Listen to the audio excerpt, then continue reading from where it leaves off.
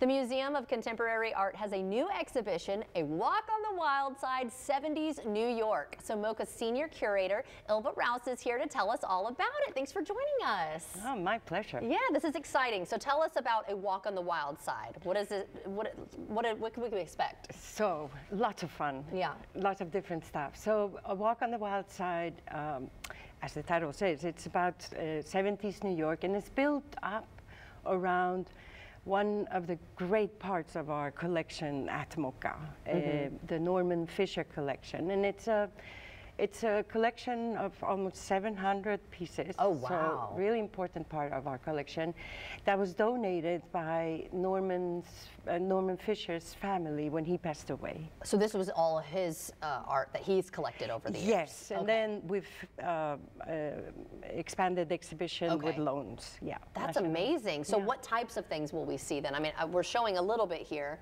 but what types of 70s inspiration? I mean, artists, like as in music artists as in... It's everything you can think of, because one of the things that was so amazing about that time in New York is that whether they were musicians or dancers or performers or famous people, they all were working together. So that's part of what we wanted to show at in the exhibit. Yeah, I was going to ask, what's the inspiration of wanting to show this off and maybe using this as the start of the big celebration? Exactly. So since it is our 100th, Woo, 1924. that's so exciting. Which is also crazy, by the way. It's so crazy for us too.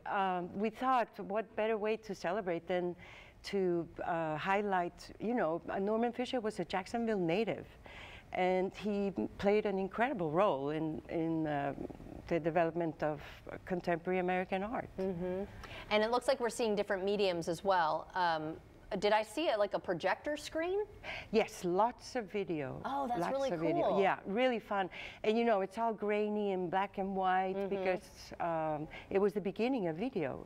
Right. So they were experimenting. They were really doing fun stuff. Yeah, that's so neat. How long will this be around for us to view?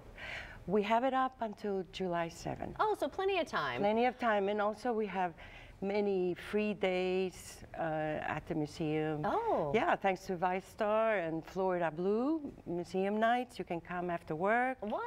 That's wonderful. Okay, so I know it's probably hard because since there are like 700 pieces or more. What is your favorite though, if you had to pick? Give us like an idea of oh my goodness, what you love. That is so hard. I know, put her on the spot. Yes, you certainly did. I think I have to say Tina Girard. She was a Louisiana female artist that hasn't gotten the attention she should have. She's starting now. She's going to have a big show in New York. But she did a performance that we've recreated. Oh, cool. So you see everything that was part of the performance. That's wonderful. Okay, and then what else are you doing to celebrate the 100 years? I believe this is going to be like a year-long celebration, right?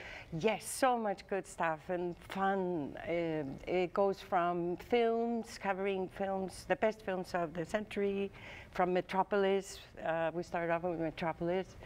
And I don't know, community, block parties. Oh, cool. Lots of stuff. Okay, so then how can folks get more information on all the celebratory fun? Yes, so you should go to our website, mocajax.com, .unf.com, and of course, social media, MOCAJAX. Okay, wonderful. I think we do have it on the screen there. Yeah, at the bottom of the screen, the I probably website there. said it.